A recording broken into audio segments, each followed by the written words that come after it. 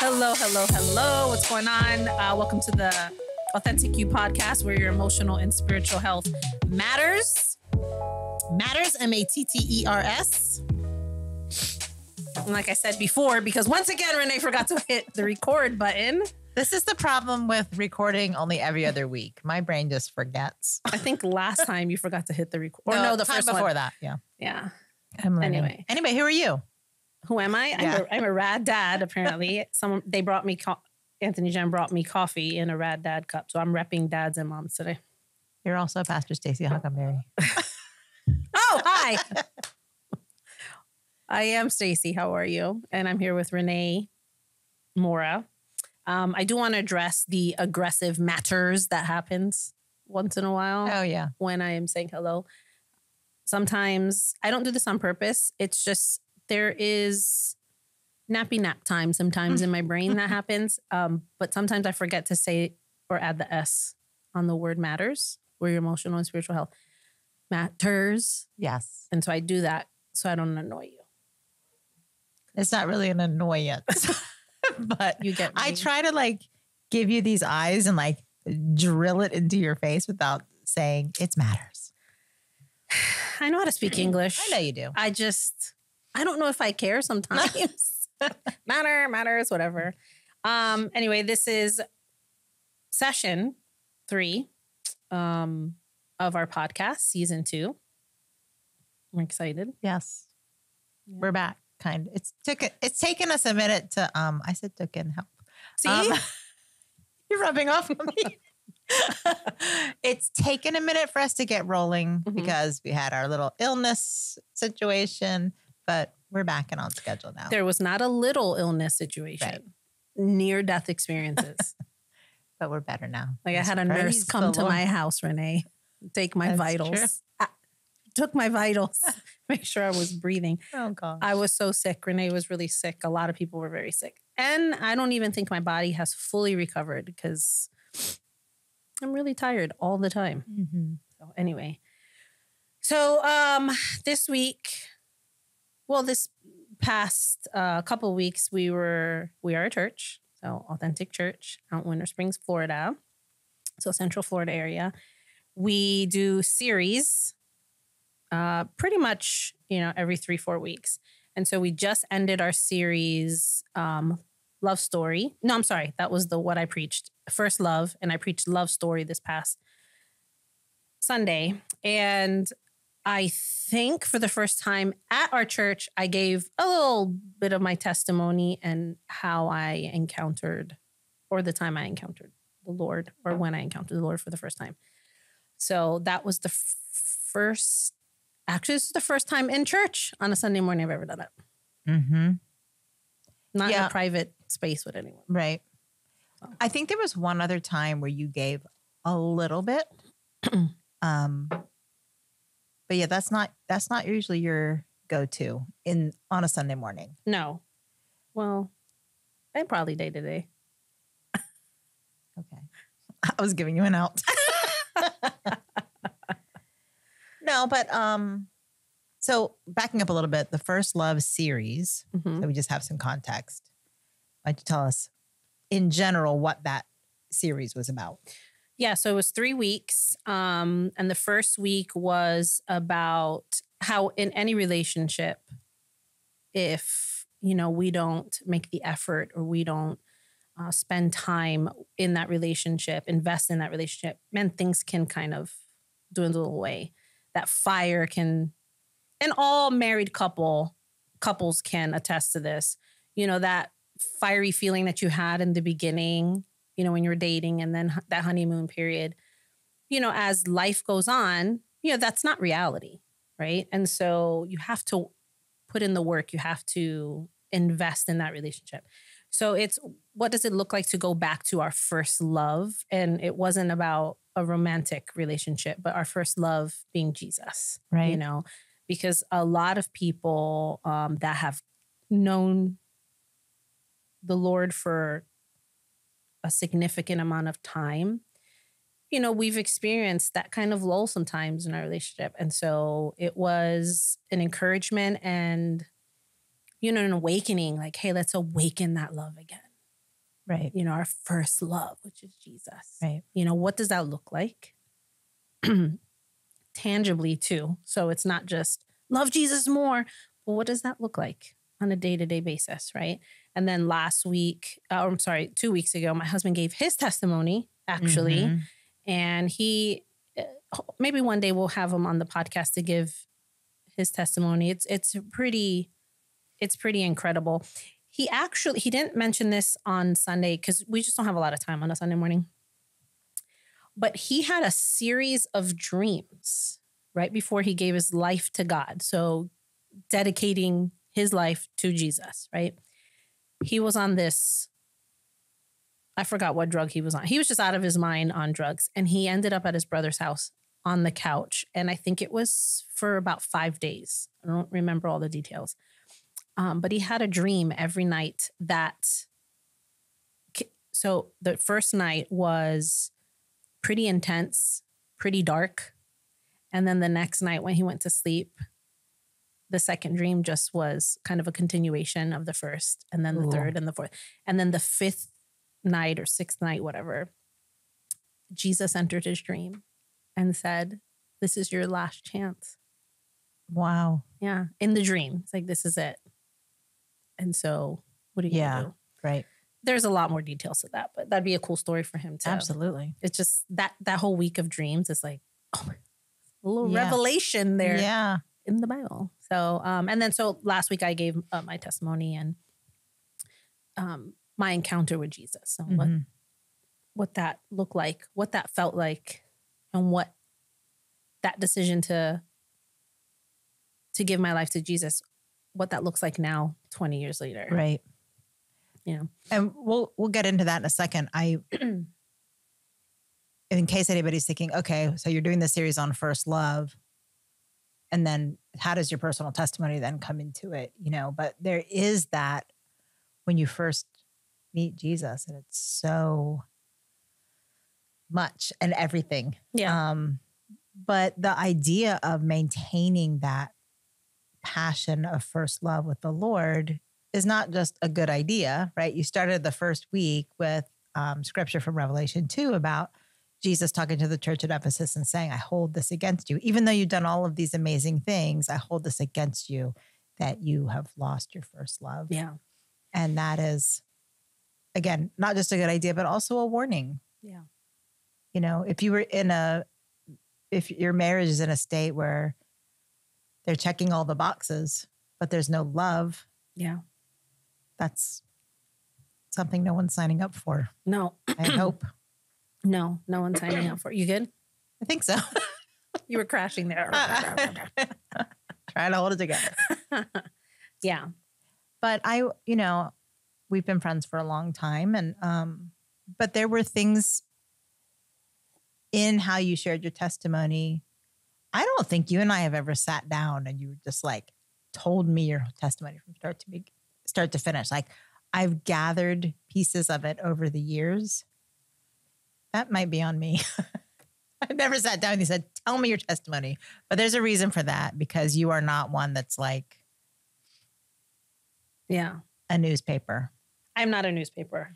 So I'd rather sit in the back. Yeah. Be private. So there were things that you shared in the way that you shared it on Sunday. There were things that I hadn't heard before, which I was sitting there like, oh, wow, she's going there, But you had to choose, and I want you to like go ahead and tell it here too. But before you do, what goes into choosing on a Sunday morning how much of your story you're going to tell? And then why do you make certain like editorial choices, more than just the time constraint? Yeah. So the night before, I was going to preach. So that was Saturday night. I had a bunch of notes on all the things, right, that I experienced pre-Jesus. And when I was looking at it, I was like, Lord, I do not want to share these things just for the factor. You can have that. I don't care about the awe factor in church. Like, she did that. Whoa, that's my pastor. Oh my God. You know, she came. I don't want that. Anything that I say or anything that I share, the goal is to, I want to edify people, but I also want to not make it about me. Right. I do not want to make it about me. There are times when I have heard people share their testimony and it has been 35 minutes of their testimony and of what they used to be before encountering Jesus. And then a 3-minute wrap up, you know, he came and he saved me. I don't like that. So that's why I take a lot of time in prayer and, hey, what do you want me to say, Lord? Because the goal is that everyone in this room would encounter you. And so how do I die to self? How do I make you known? And if you want me to go there, which this is hard for me to pray, if you want me to go there, I will. I just need you to prepare me overnight. Right. To say it. Because there are parts of my testimony, actually, that not even my parents know yet. Right. Which is fine. I'm old enough now. If they listen to this and they give me a call, I'm like, let's sit down. But there are parts that my husband doesn't even know. And it's not because I was keeping this away or I was keeping this from him. It's just, it wasn't a thing. And there were these deep, dark things that never really came up. And my husband's very like, I love you now and protect me from anything. I love you. I love you. I love you. I love you. I love you. I love you. So I'm cautious because I want to make Jesus known. I don't want myself to be known. Right. Or make myself known. I don't want someone to leave the room saying, oh my God, Pastor Stacy has such a rough life. But I want people to leave the room saying, I want to encounter that Jesus she just talked about. Right. That's really important to me. Yeah. So I think too, like there's a real drawback to, and that's probably too light of a word for it, but a real drawback to like sensationalizing our testimony. For one thing, it's unnecessary because all sin separates us from God. Yep. So if your issue is 100 on a scale of 100 or 1, separation is separation. So there's a risk, I suppose, of the person that's a 1 being like, well, I mean, I'm not a 100. My gosh, she definitely needed Jesus. You know, I'm like, I'm doing fine. Yeah. And I've known people like that who were like, no, my life is good. Like, I'm a good person. That's the danger that you fall into when we I don't want to say overblow because it's not like the things aren't real, but to emphasize them in such a way that it can feel exclusionary to other people. Besides the bigger issue of pointing away from Jesus and towards your big story. But I felt like you did such a wonderful job of the things that you said. They weren't very specific, but I think that made them relatable, right? Because you talked about loneliness, okay, and some of the things you did to or involved yourself in to satisfy that loneliness. Yeah, the specifics of what you did might not be relatable to every person sitting in that room. Yeah, yet the feeling of loneliness is very relatable. Yes. And so I thought that was very beautifully done. You know, not to sit here and be like, wow, but I think that's what I hope for. Yeah.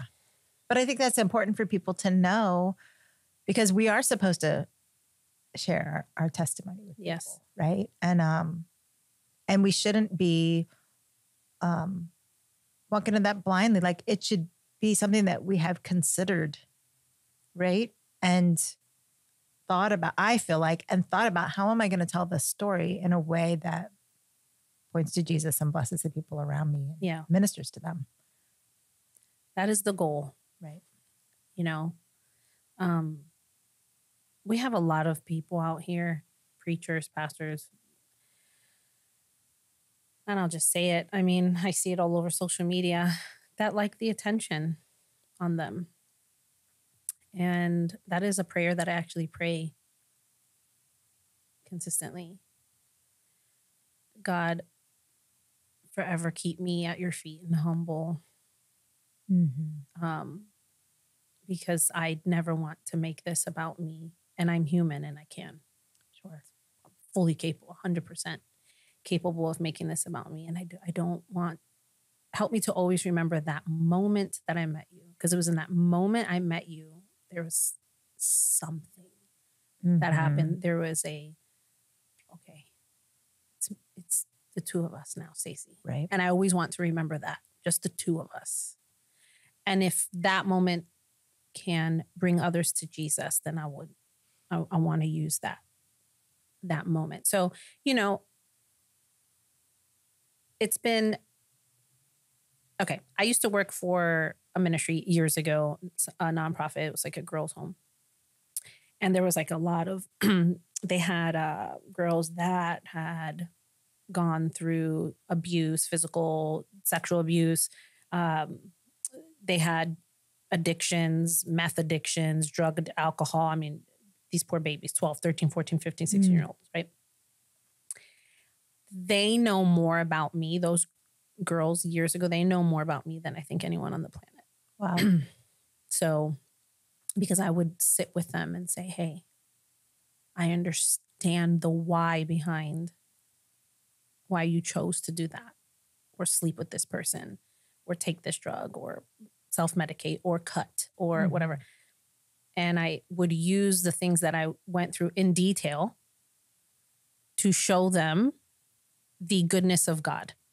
Like, hey, look what God can do. And so there were times where I had to sit with people, these girls, and say, hey, I know what it feels like to be offered the back seat, and that's what you choose all the time. Because that's all you feel that's your worth. Right. And so, but to say that on a Sunday morning, I mean, in detail for what, but I asked the Lord, Lord, use me, use my testimony, use that moment, and whatever you need me to do, I will do it. I will say what I need to say to people. I will let people into these dark spaces. And it's not that I don't want, no, that's a lie. Hold on. Let me press pause on that. I might be lying there. Maybe not. It's not that I don't want people to know just because I'm private, leave me alone. But it's, I like the woman that I am now. I love the relationship I have with the Lord. I love our relationship. And I like to stay there. Right. So I don't like to go back. And it's not because, I don't want to deal with the stuff, or I've already dealt with that stuff. I looked at those monsters in the face and said, oh, you don't control me anymore.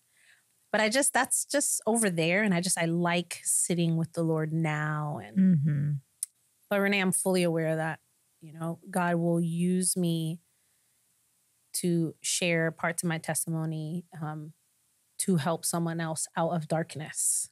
Yeah. That we may have shared the same darkness. Right? My darkness and your darkness are two different darknesses, but they're the same feeling of hopelessness and loneliness, like you mentioned. Right. Hold on, because I lost my train of thought. This will be edited. That's okay, because I just took a massive of coffee. All right, we're pausing for a second. Yeah, do you? I feel this way, but I don't know that it's like a proven thing, but I think it is. I do feel that whatever the Lord does for us, he does because he loves us as an individual. But I feel that everything that he does for us is always for a benefit beyond us. And so that, I guess I want you to speak to that a little bit. Like, it's our story, right? And we should be, I don't want to say careful, but like we should honor our story. Absolutely. But we can't like hide it away either. Yeah, I'm going to pull this up, the scripture. It's in Genesis. I don't want to butcher it. So give me a second. You don't have to edit this. They'll be all right. Sip on your coffee. I'm definitely going to. It's so ridiculous. It's not pulling up. What is going on with my phone? Anyway, it's about Genesis. I believe it's 50:20. I believe. But it just talks about what the enemy, meant to destroy, Joseph in the Bible. God can use it for good and he will use it. But there's like the second part to that where it says for the saving of many lives. Yes. Which that will probably be my favorite verse of all time. It's that second part, for the saving of many lives, because it's beyond me. It goes beyond me. Is it Genesis 50:20? It is. 50 to 20, 50 verse 20, you intended to harm me, but God intended it for good, to accomplish what is now being done, the saving of many lives. Yeah, and this is Joseph's story. If you don't know the story of Joseph, I love that story. Yeah, because you can just see God all through that. But yeah, it's not about us, right? And like you said, he loves us. Absolutely. He loves all his children. And if he can use our story, because he didn't cause the crap that we, you know what I mean? We chose our sin. We chose to deny him. We chose to walk into these spaces. And, even sometimes, the things that we think, well, I didn't choose that. Well, no, we all have a choice, right? And so, but to be clear, you're not talking about things that other people did? Right. No. We're talking about the things that we do have responsibility our choices. for. Yeah. Our choices. We have chosen that, right? And so I love that verse so much because my story doesn't end. It keeps going.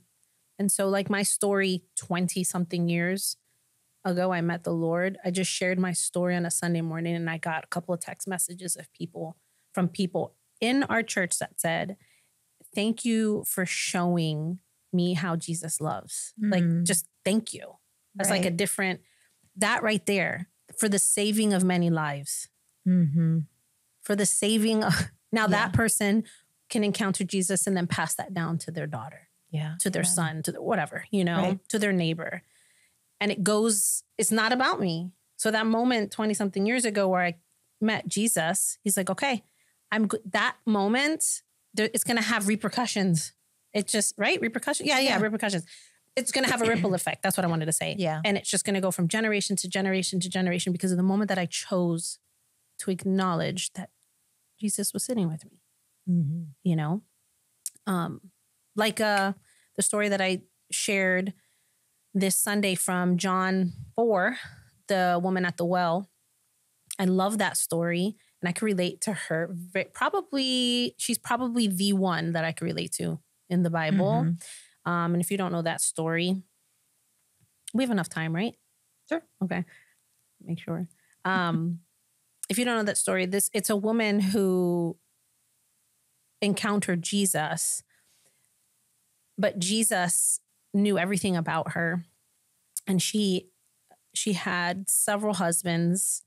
And the man that she was with at the time wasn't her husband. And so there's a lot of, you can tell she was looking for something, and she just, hence the many relationships. And so I love the Samaritan woman because I feel like I was the Samaritan woman, just very like a castaway, looking for love in all the wrong places, trying to fulfill an emptiness that I finally found in Jesus. And the moment the Samaritan woman met Jesus, she finally was able to fill that void. Like, wait a second. None of these men were going to fill this emptiness that I feel, that I have, the void that I have. But it was when she encountered Jesus at the well, when she was, getting water, and Jesus asks her for water. And he says, I have water that is greater than this water that you're drinking here. I've got the living water, right? Which is eternal life. And there's a part in that story where she's kind of like, yeah, okay, sure, whatever. And he's slowly trying to reveal himself to her, and she's just not getting it, And I can relate to sometimes, like, Jesus is right there and we just kind of not see him, She finally, once he reads her mail and then tells her, hey, I am he, the one you guys have been talking about. I'm here. Yeah. I'm the one. And she encounters him. She encounters him and then does something that I did when I gave my life to the Lord. Scripture says that she went and told people about Jesus. Like, he's there. You got to meet this man that just told me everything about me. Mm-hmm. Right. And then Jesus spends some time there and people get saved, come to know who he is, accept him. Right. And that's what I did when I first gave my life to the Lord. Once I knew, oh my God, this is real. This is like a thing. I was telling everyone about Jesus. You could not, I was probably annoying. You could not have a conversation. And I didn't mention this on a Sunday. You couldn't have a conversation with me without me saying, do you know Jesus? If you don't, you're going to know him. We got 5 minutes? Cool. And I would always, everywhere I went, there was this one time I was annoying. This is annoying. I was leaving church and I was hyped. I don't even know what the sermon was about, but I was like, fire. Oh, it was like a revival night or something in like the young adults ministry. And I hopped in my car. I had a 1987. No, I was in my Honda, 96 Honda. And I'm driving down the road back to my house. And I'm playing worship music. And a truck load of like dudes pulls up next to me and they're jamming to some kind of god-awful music. I can't remember. And I rolled down the window. I'm like, hey. And they rolled down the windows. They're like, what's up? Do any of you know who Jesus is? And they're like, I'm like, can you pull over? I want to tell you about Jesus. Stacy. Like, no. I did. But I didn't care. Yeah. I was like, no, you cannot not know Jesus because I encountered him. Don't you want this? Right. Because someone can tell me, well, Jesus isn't real. Okay, well, you can have that, but you can never take away the moment that I met him. Mm-hmm. Like you can't fight me on that. I'll fight you, but you can't fight me on that. That's truth. And so I wanted to tell everyone. So it's like, I love the Samaritan woman because I feel I was her like, oh my God, he read he still wanted to sit with me. He knew all the men that she was with and the man that she was sleeping with at the time. Like he knew all that and yet said, I still love you. I still have a plan for you. You're still loved and wanted. I had never heard those words from any human being. Yeah, I want to ask you more about if there's anything else you want to share here.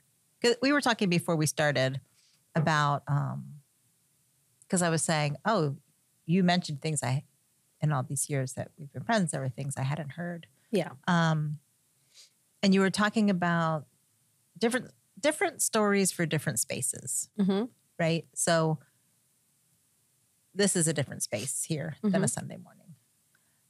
But you said something on Sunday that it kind of stuck with me.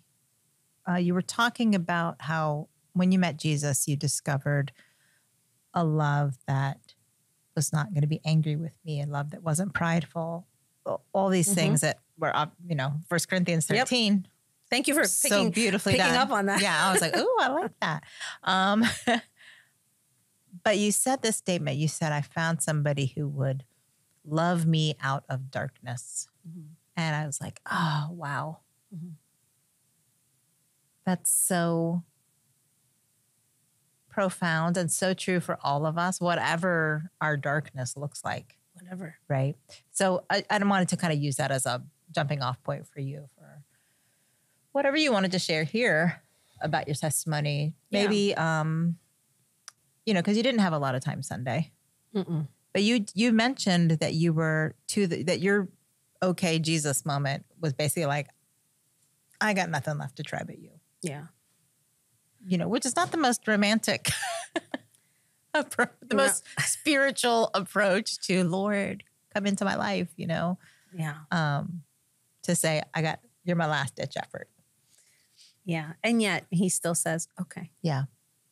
Like, imagine me going into a relationship with some guy. You're like, hey, the other dudes didn't work out. I guess I'll try you. What? Right. But yet, even in my response, God still accepted that response. Like, I'll try you. Like, okay. I mean, in a way, it's a place. The first part of that is the place we all have to really get to anyways, which is, I got nothing left. Yeah. All my attempts, all the things I've been grasping at are falling short. Like we all have to get to the end. Yeah. Right. You were just mad blunt about it. Well, I was, yes, I was blunt and I was serious. Like that was a real feeling that was inside of me. Because I think I mentioned this. I said that, I went from room to room looking for fulfillment, trying to self-medicate. And what I meant by that was I have a great father. He's a hardworking man, and we've discussed this. He loves his kids. He loves his grandkids. He's literally the most perfect grandfather on earth. He's so good. He did, however, work so much that he was pretty much non-existent in my life. So growing up, I would see him not on the regular. So he was always working. So it wasn't like he was out slinging dope. Right. Right. He's just really trying to make a life for his family because he came from poverty. He came from homelessness. He came from living on the streets and just a lot of stuff. Poverty, that kind of thing is in our family. Yeah. Right. And so he really was working hard to make sure that the next generation didn't have to experience that. But little girls need their dad.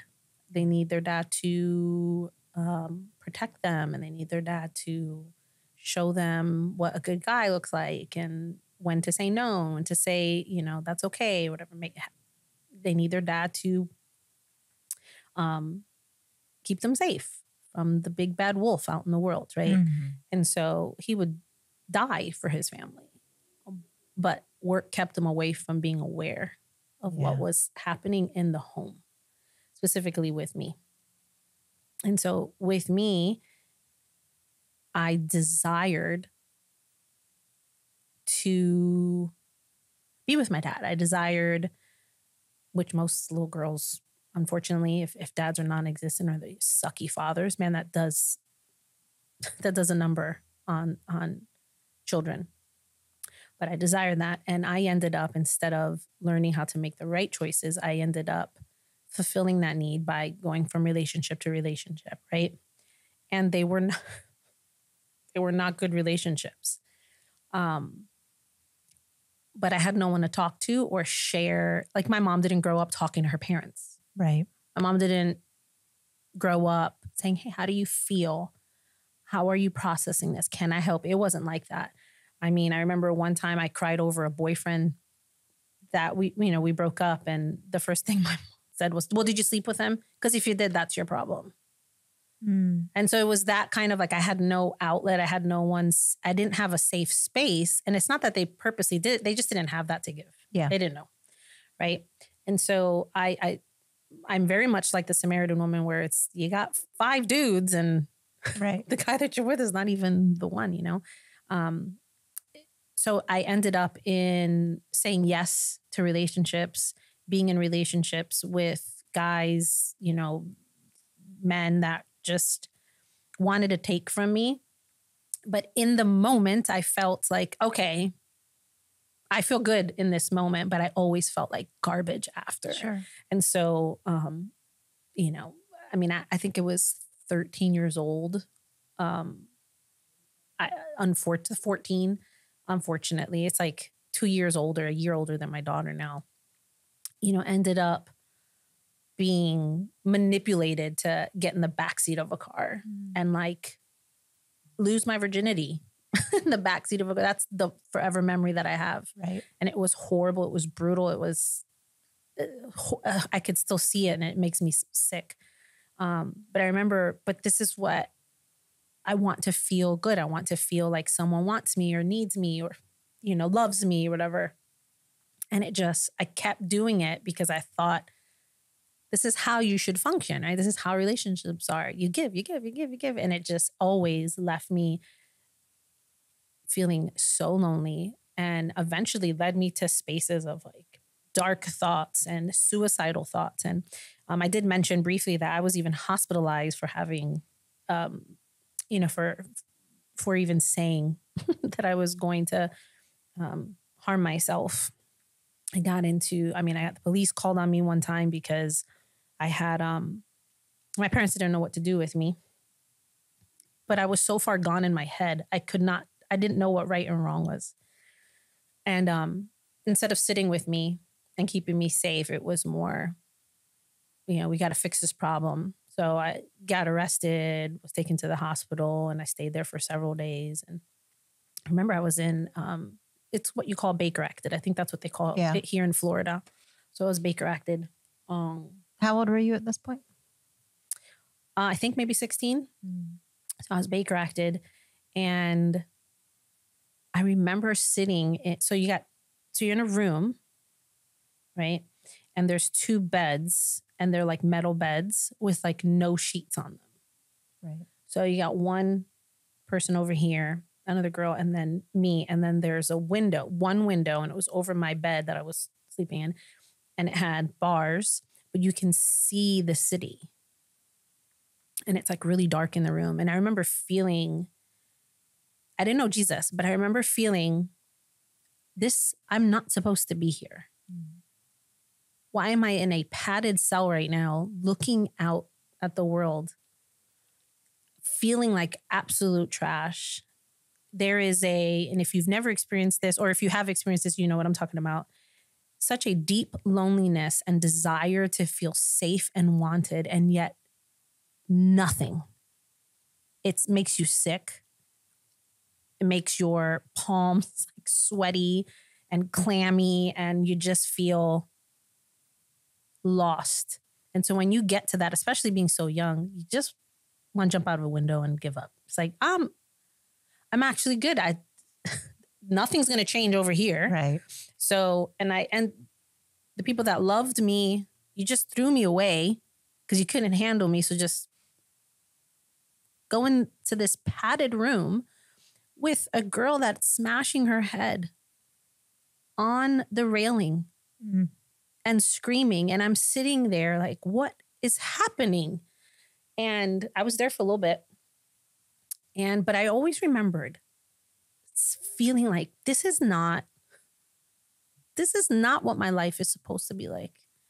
But yet, why am I here? I don't understand this.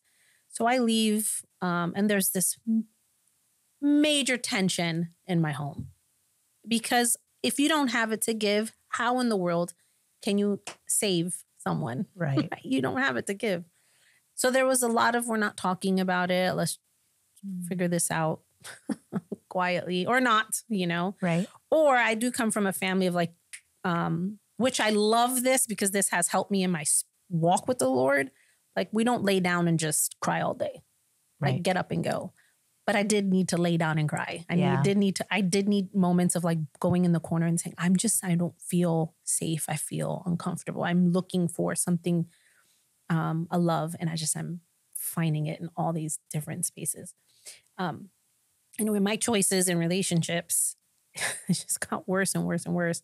I ended up with a gang member who I actually was looking at pictures of, I will not say this, some pictures of an event that we were at. And I remember last week when I was looking through pictures before I preached on Sunday, I was just looking at old stuff. And I was so angry at some of the pictures that I found. I was like, oh my God, I didn't even know I had this. But it was, I'll say it, whatever. It was like my prom. Mm-hmm. And I remember I hated my prom. Like I hated it because when you're in a gang and you have a boyfriend in the gang, like that, you are property. And so you are somewhat controlled, and this person was in jail. And so I had to be controlled while he was away. Try that now. I'm not that. No. I'm not the one now, but back then I submitted to it. And there was such a manipulative way about the whole situation. But I looked at my prom pictures and I was like sick to my stomach. And then I felt so bad for the girl that I was looking at in the pictures. Like, oh, you poor thing. I remember how horrible you felt. You were made to go with the brother of your boyfriend because the brother had to watch you at prom to make sure that you weren't doing anything wrong. And so I had no fun on my prom. Like that should be like a really great moment. So it was horrible. I ended up going home that night. Yeah. Not having fun, not going to party, whatever. Right. And just feeling lonely, horrible, because I had to wait for this guy to come out of jail and I needed to make sure I had all my ducks in a row. Is that, you posted a picture on your social media Saturday night. Was that picture from prom? That one, it was probably senior year. A caption of probably senior year. Talking to this girl. Absolutely. Yeah, probably senior year, because that senior year was like, I don't know, I'm going to come out of this. And I hung out with an older crew. So I wasn't chilling with 15-year-olds. It was 20, 30-year-olds. I was in a life. Right. Anyway, I didn't know better to say no to the people that were hurting me. I felt safety was people having my back in a fight, or people having my back or being jealous if I talk to another guy. Like, oh, they love me because they're jealous. And it was just a perverted way of love. And it was just gross. Anyway, this guy finally gets out of jail, and it was horrible. We broke up like 2 weeks after that, after I waited an entire year, because rumor had it that I was around town doing some stuff, which was true. But he found out, and he's like, well, I can't be with someone like that. And I'm like, what the? My whole life has been miserable for the last year, and you just, right? You what? You know? And his family hated me. It was horrible. It was just a horrible situation. Anyway, I was so broken that relationship ended. So broken. That relationship is what brought me to my room, where my friend said, hey, do you want to go to church? I shared that on Sunday. It was like, I'm so done. Nothing I do is right. Every guy I'm in a relationship with, it's just, I don't feel safe. I'm protected. You know, this is horrible. I also had a best friend at the time who turned her back on me and went with the family and went with my boyfriend. And she was actually the snitch that snitched on me that I was with another guy. So my best friend, turned her back on me. So it's just like, what? There's no one good in my life. This really sucks. Anyway, I give my life to the Lord. was an incredible, incredible experience. How old were you now? So this was after high school graduation. So I probably was at college. So I don't know, 18. Yeah. First year of college. Yeah. And so and in my home, it's like, you gotta work. You can't just be lazy. Yeah. Like, go do your life. You can't just be living in this house, right? That's just how my family raised me, right? So I didn't know what to do in my life. I knew, like, I have no friends. Well, who I thought were my best friends just like totally turned on me. I thought I was going to marry this guy. I don't have really good intimate relationships with people in my family. So it was just a struggle. I end up giving my life to the Lord after just major moments of like depression and darkness and questioning life, right? I ended up giving my life to Jesus. But I still had this feeling of like, but I still want to be with him. I still love him, right? And so I gave my life to the Lord. A couple months later, he's starting to come back into my life. So this is how the enemy, as much as God is for us, the enemy is for us as well, right? He wants to rob us. And this guy comes back into my life and he's like, I made the biggest mistake. And I am so sorry. You're like the best thing that has ever happened to me. I love you. I love you. I love you. And I remember feeling, oh, yes, because I gave my life to the Lord and I prayed, God, please bring him back, bring him back, bring him back. And I felt weird. I felt a release, like that God was going to bring him back to me. When I was praying. It was such a peace that I felt, but it was the wrong way of viewing it. He comes to my house and is like, talks to my father. Papa, I want your daughter. Like, this was major mistake. And I was so excited that he was in my house. Like, oh my God, Jesus, you're real. Jesus, yeah, you're giving me this you're giving me the thing that I've wanted, you know, the thing that broke my heart and broke me. You're bringing it back to life. And I go into the living room to meet him. He calls me down. I'm upstairs. He calls me down. He's like, hey, Stacy, can we talk outside? And I'm like, yes, I'm so excited. He looks at me and he's like, I'm so sorry. And I want you back. Immediately, I had this like burning sensation from the top of my head all the way down to the bottom. And a loud no. And I looked at him and I was like, and I started laughing. And I said, you were just part of my story. You're not coming with me. Wow. I'm okay. Goodbye. And he looked, That's he was like, crazy. What? And I'm like, what? And I'm laughing. I'm like, see you later. And I say peace to him and I go into the house and I'm like nothing ever happened. And I'm like, wow, thank you, Lord. What next? Wow. And it was just like, the Lord had this, he had this plan for me. And he's like, this can't go with you. Yeah. And I'm so happy that I recognized that. But the Lord needed to physically give me that moment. Right. You know, it's amazing that you recognized the Lord speaking to you in that moment and that you had the wherewithal and the commitment to obey. Instantly. Because you hadn't been saved that long, you know, which I think is just a really amazing part of the testimony too. It's just, I think sometimes people think, oh, I can't wait till I get to the part where I'm like really hearing from the Lord. It's like, that can happen right away, dude. You just got to be listening. Absolutely. And then what are you going to do when you do hear him?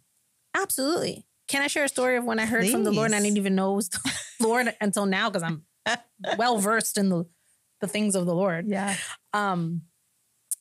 So just like I said, as much as God wants us, man, we have to recognize an enemy of our soul. There is an enemy to our soul. We can't just, pray that away and hope the evil, bad stuff doesn't happen. No, it's going to happen, right? There is an enemy to our soul.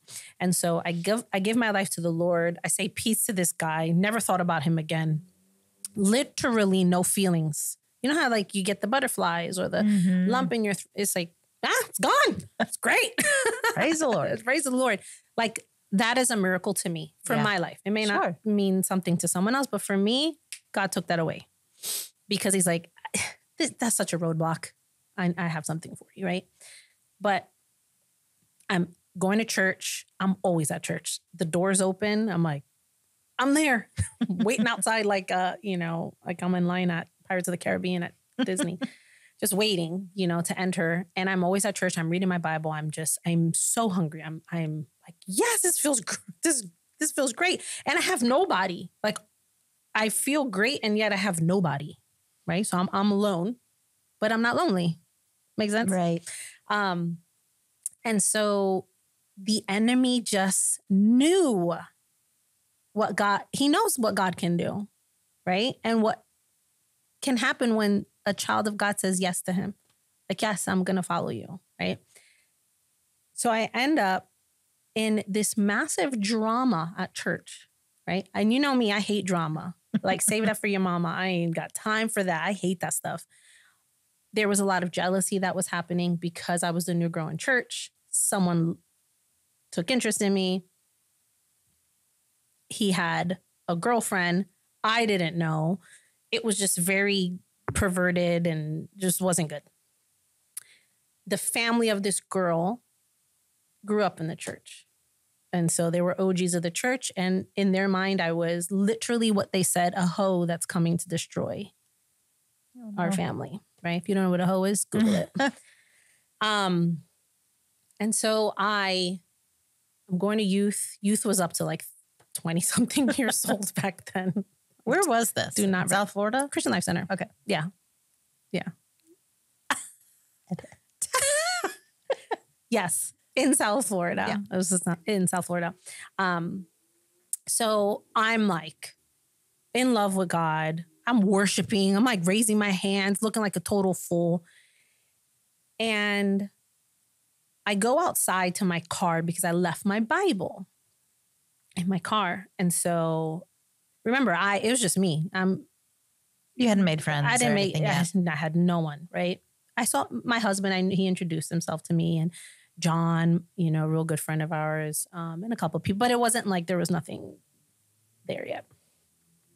And so I go outside to get my car, and I scoot my Newport, my pack of Newport cigarettes over.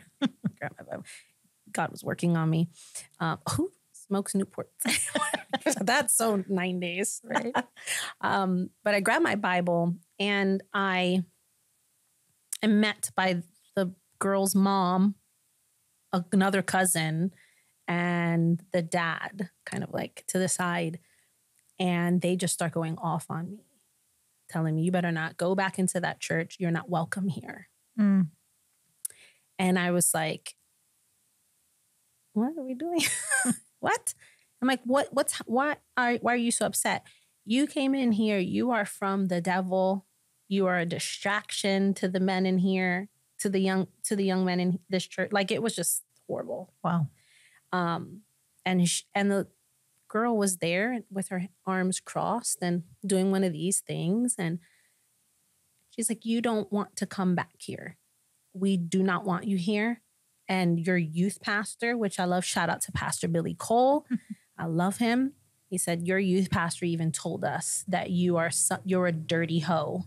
And we don't like dirty hoes in church. And I was like, this cannot be true. This can be true. And yelling at me, saying the F word at me. I didn't know what to do, but do what I usually do. I'm going to hurt you, or I have to walk away from you.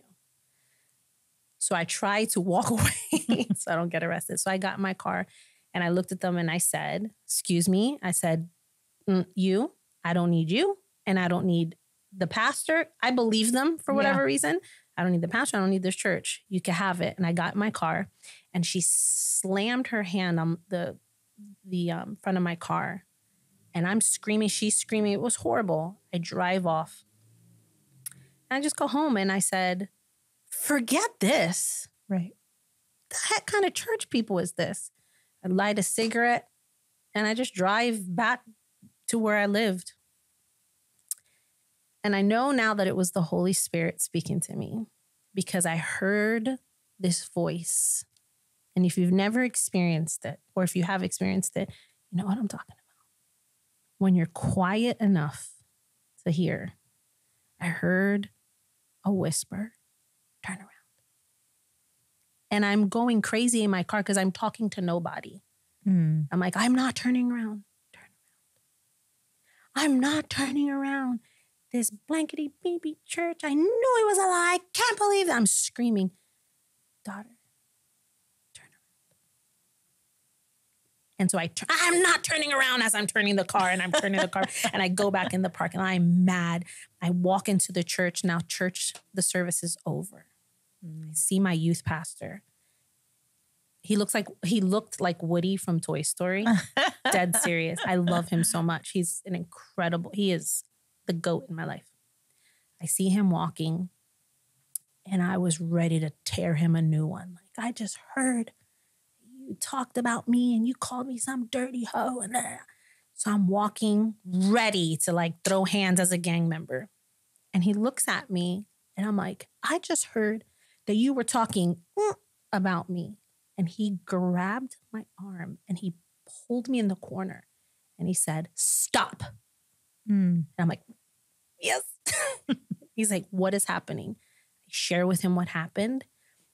He tells me, you have a calling on your life and you don't know what that means yet, but you're going to remember this moment for the rest of your life. Wow. You need to stay here. You're not going anywhere. I will handle that family. In that moment, I felt so safe and protected. The thing that I've wanted for so long. A man looked at me and said, I will handle that for you. Yeah. I will protect you. Just stay in the corner and be safe. I felt it.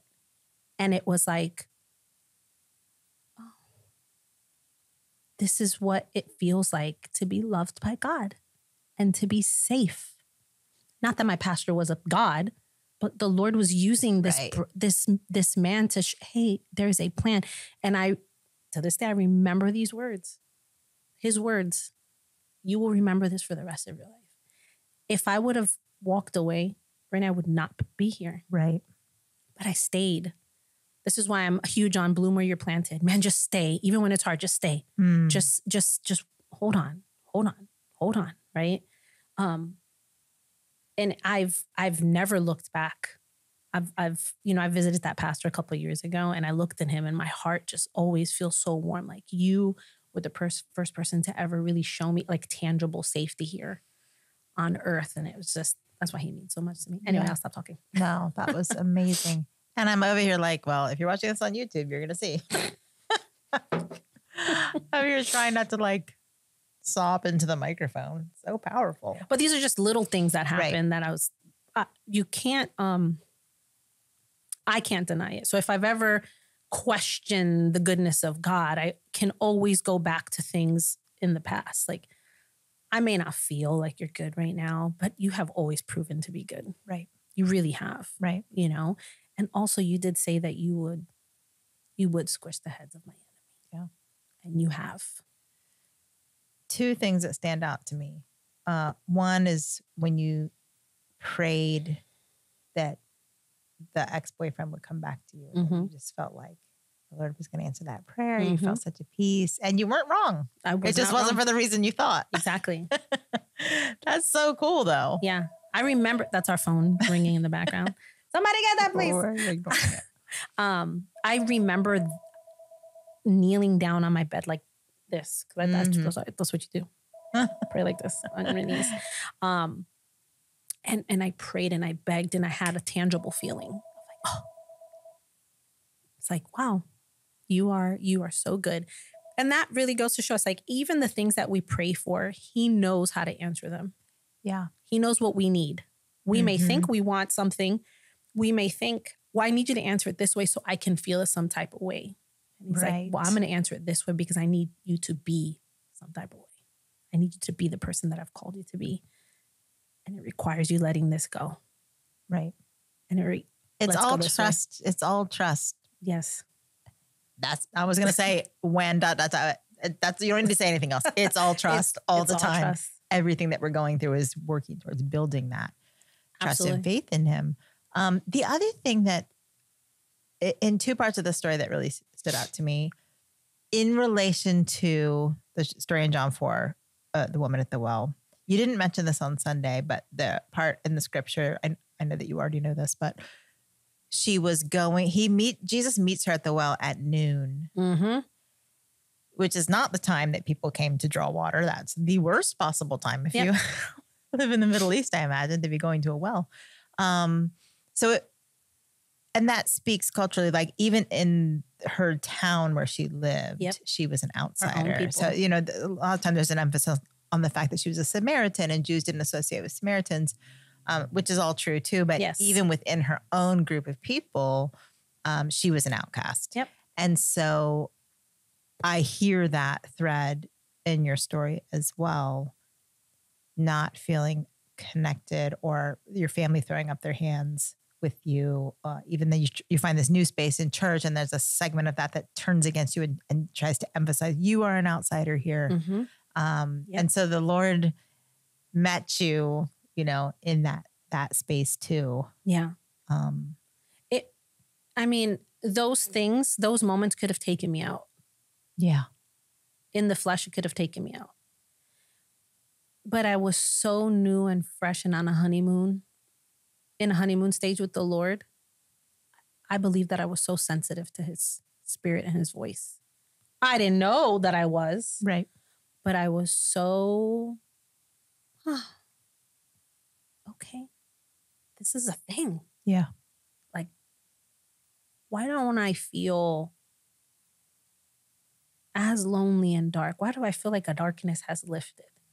I couldn't put that to words. I didn't know what that meant, but I knew like I feel something happening in my life. Yeah.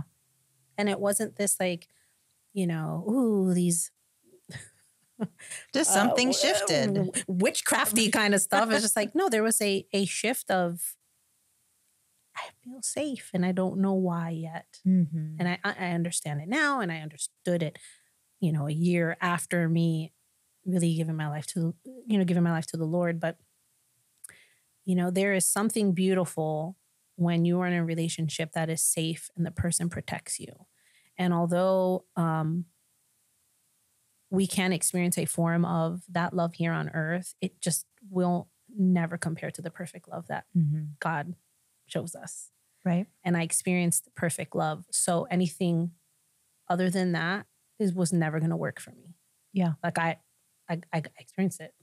And I still experience it to this day, that even in my stupidity, even in my ridiculous ways, even in the things that I get into sometimes or the thoughts that I have, whatever, he's like, hey, I will always meet you. I just need you to recognize me. I need you to look at me. Right. I'm right here. I've always been with you.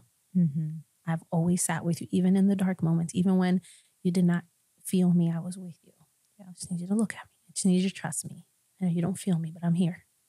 I'm with you. There's a plan and a purpose. You still have air in your lungs. I'm still going to use you. I'm still going to speak to you. I'm here. And I never had that. Right. I never had I'm here. I'm here. I don't care what you did. I'm here. I am here.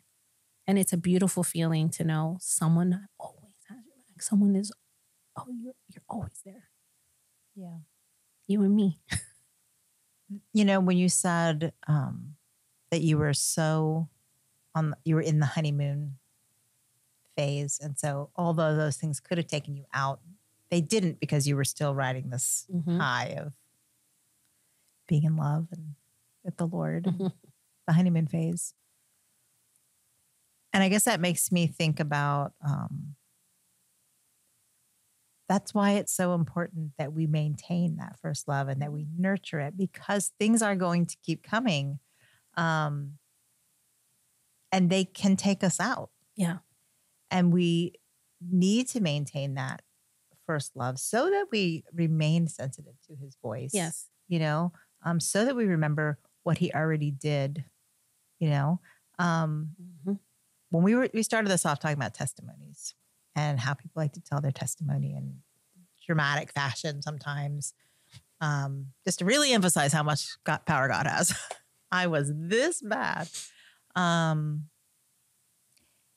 What I don't hear a lot of is the testimonies that come after we're saved. Those, we're not too excited to share those moments where we almost got taken out, and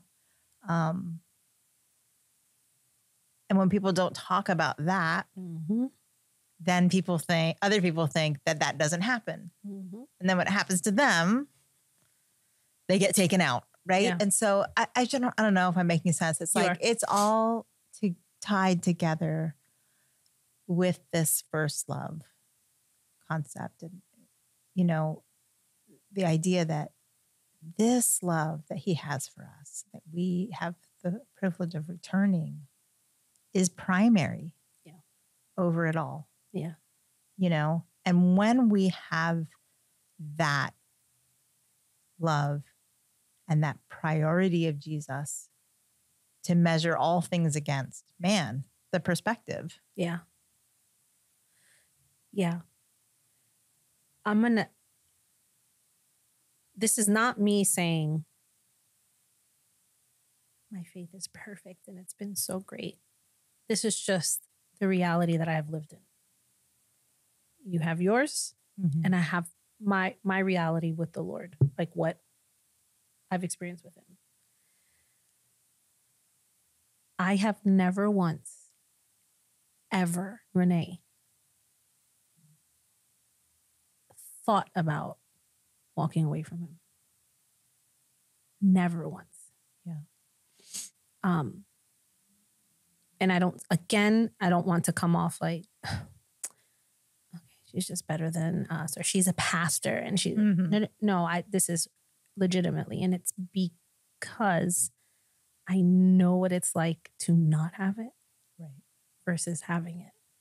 So I prefer to wrestle with him than to deny him. That's good. So I have wrestled a lot in my faith. Why? Why has this been allowed? Or this is 10 years of me praying this, and it feels like you've done nothing. I still am XYZ, or this is still happening, whatever. But I rather wrestle with him than deny him. Yeah, I rather be in that space, because even in that space, it's still safe. Walking away is not safe, right? It's not safe. So I say that to encourage the people that have like these kind of low moments in their relationship, that you don't have to walk away. You can wrestle with the Lord. Yeah. Like you can. He's strong enough. So you can wrestle with the Lord. And you made sense 100%. And I wish people shared more their testimony after the fact of like staying in the tension with the Lord, waiting, being patient when he seems like he's silent. Like I wish I had that in my 20s, because that could have helped me see him a little bit different and not pick up some lies along the way that I started believing about him. Right. That, I already had my yay moment with him, so I'll never have that honeymoon stage again. Right. Which is a lie. Yeah, I think sharing those, like you said, those moments where we wrestle, and also the moments where we just flat out fail. Yeah. Yes. And the Bible has plenty to say about that. I've heard of the prodigal son. Yep. You know what I mean? Like that's a thing. Yep.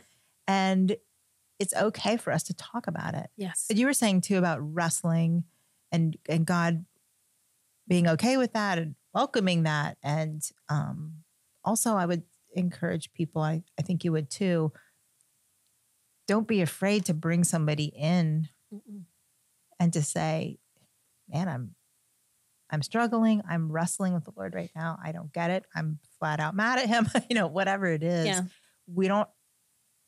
it's a part of the Christian walk. Yeah. And so to hide that away from people and not invite wise people into that process with you to help you through it. Again, you talk about the enemy has a plan too. Isolation and separation is always up there at the top. Always. If he can keep us, he can win. Yeah.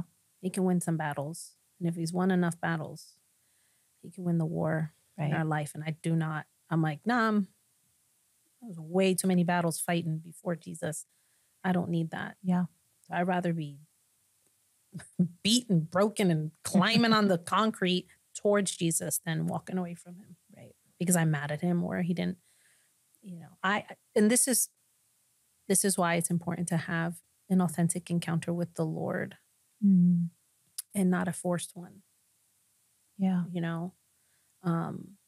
Me telling everyone about Jesus. You know about Jesus? You know about Jesus? Like, you need to know about Jesus. I was trying to force Jesus down people's throats came from a good space. Right.